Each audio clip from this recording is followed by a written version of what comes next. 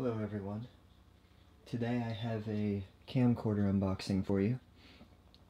So as you may know from my previous Rode Pro mic video, that I'm using a Panasonic TM900.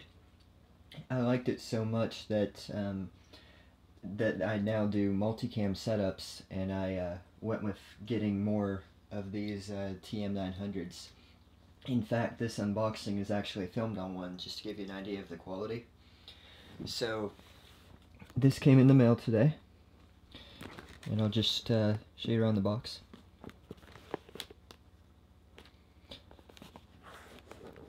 This has 3 CMOS chips, one for every color.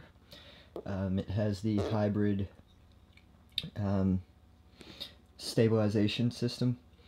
It also does 1920 by 1080 at 16 frames a second progressive. So I'll go ahead and unbox that now, show you what you get.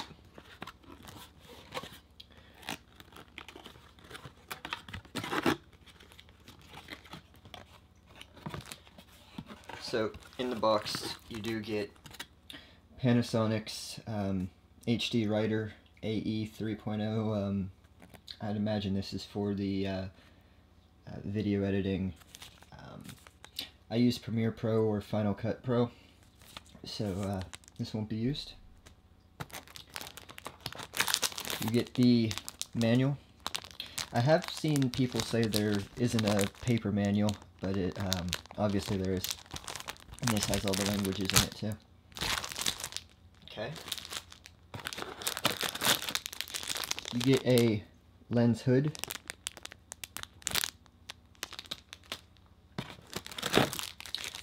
a remote control,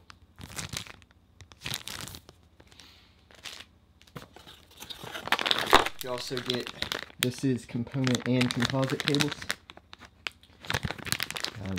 and it connects to a proprietary end right into the camera. Half your charging system. This is the part that plugs into the wall. I'm in the US, so I have a US plug.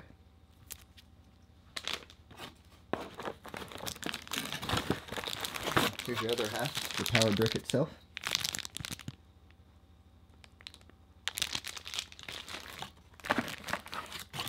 You also get a battery, quite small.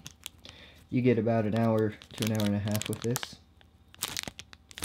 They do make a bigger one, but this will do me for now.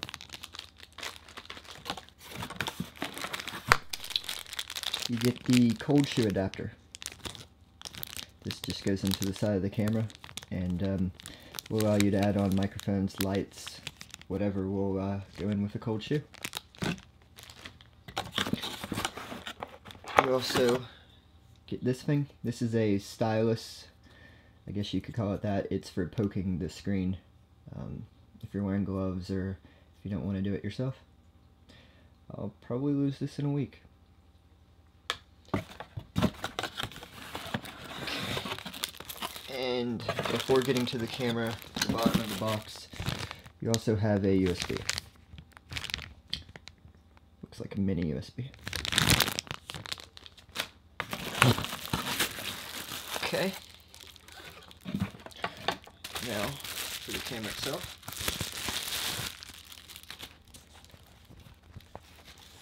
So here is the Panasonic TM900. And it's a 35mm wide lens. On the side you do have your camera function. This will allow you to change the focus, white balance, aperture, and there's one other thing I can't recall at the moment. It'll allow you to do that manually with this wheel here. Okay. On the back you have a viewfinder and the record button. On the side you have your DC in. Okay. Right there.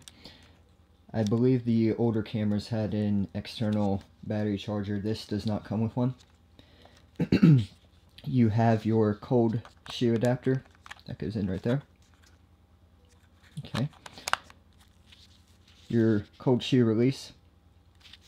And here is your external microphone and headphones to monitor the live sound.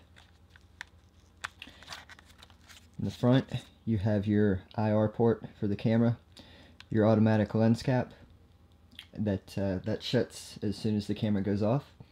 You also have your built-in flash.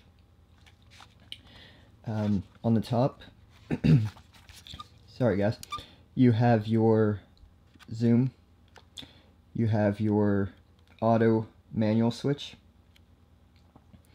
you have the hybrid iOS feature, your camera, your surround sound 5.1 channel.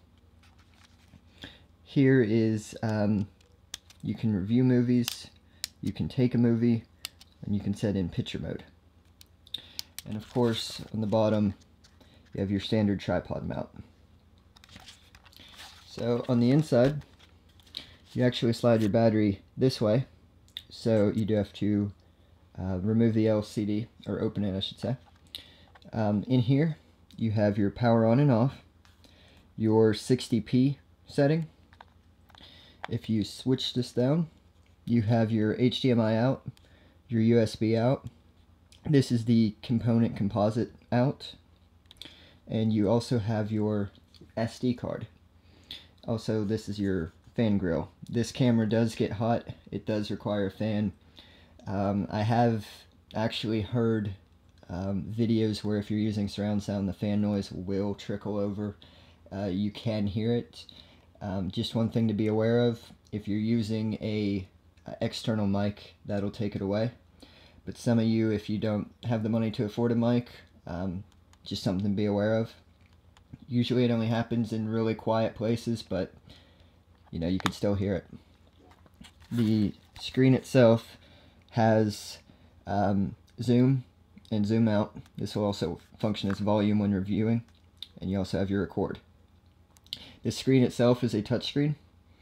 It will let you navigate through several menus and so on. So now I'll boot it up and show you guys what it's like.